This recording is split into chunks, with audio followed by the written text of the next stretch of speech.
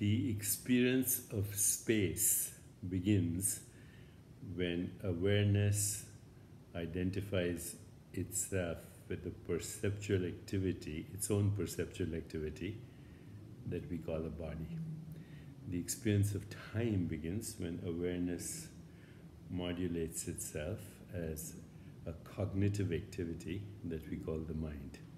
And causality begins when awareness identifies with boundaries and limitations and the movements of objects and biological organisms.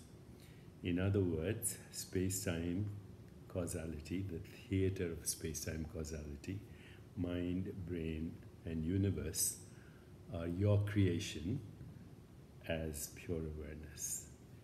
You create the universe.